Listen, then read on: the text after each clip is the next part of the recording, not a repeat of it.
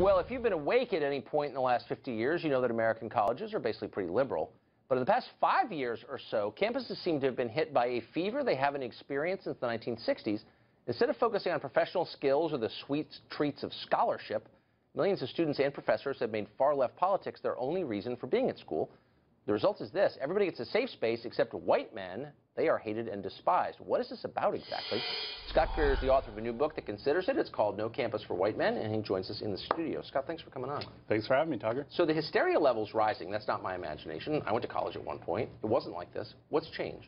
Well, what's changed is that over the last 5 years, and it actually extends longer to that, but it's really gravitated toward in the last 5 years, is that identity politics and victimhood culture have taken over higher education. Basically, with the 2 points is identity politics stress that basically all a person should care about is their own narrow group interests and the identity they ascribe to themselves, such as if I'm an African-American man, that's all my politics, and I only care about furthering the interests of my specific group, African-Americans. Right. And that's become dominant on campus because they encourage it through affirmative action and other procedures that encourages people to gravitate towards specific identities for more benefit.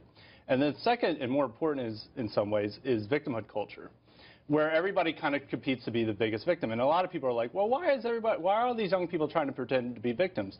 Nobody wants to be a victim, but the reason why they do that is because we assign moral status in the college moral culture that's being created to who's the bigger victim, who's more oppressed, who's more oppressed gets more status in that moral hierarchy created.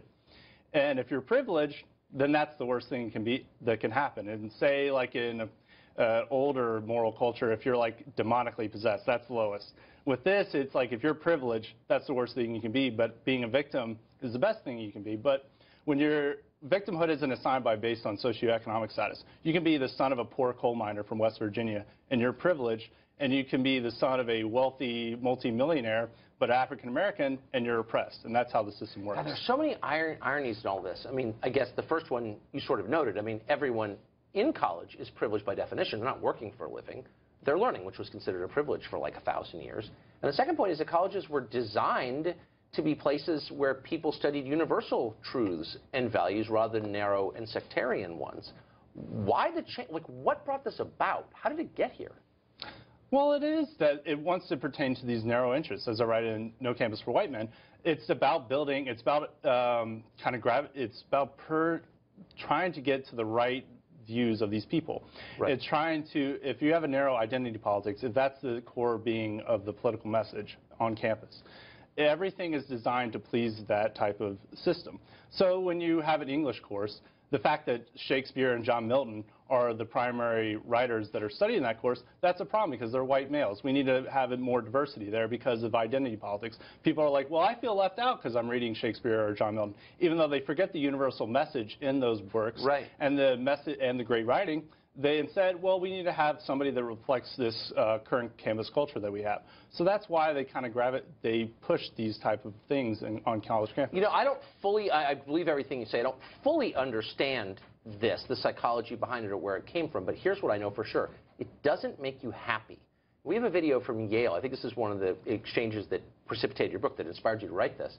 This is a Yale professor, and this is kind of what a lot of them are like. We can roll this. Your position as master, do you understand that? No, I don't agree with that. Then why the you accept the position? Because Who hired you? I have a different You vision should than you. step down. If that is what you think about being a master, you should step down. It is not about creating an intellectual space. It is not. Well, that's just textbook hysteria, but it's also an expression of deep unhappiness. I mean, what was that about? Absolutely. And that, as you said, that inspired No Campus for White Men. That was about because the professor who was defending himself, who was surrounded and kind of undergoing an inquisition, his wife wrote a simple column saying, look, you shouldn't get all bent out of shape about cultural appropriating Halloween costumes. We know how terrible those can be. I mean, that's a real horror in our society if somebody dresses up in a Halloween costume that's considered cultural appropriation. And she merely said, like, look, you're college kids, you're going to do stupid things, just let it be, don't get out of shape about it.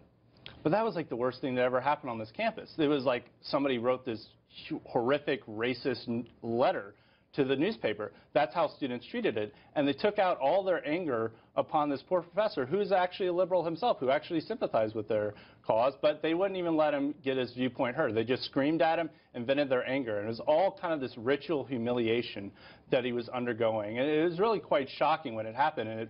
And that's why it caught the national eye. It's just so bizarre. Standing on this bucolic, leafy campus in New England fall, 60 grand a year. None of them have jobs, and they're angry. It's so weird. No Campus for White Men is the book. Scott Greer is the author. Thanks for joining us. Thank you.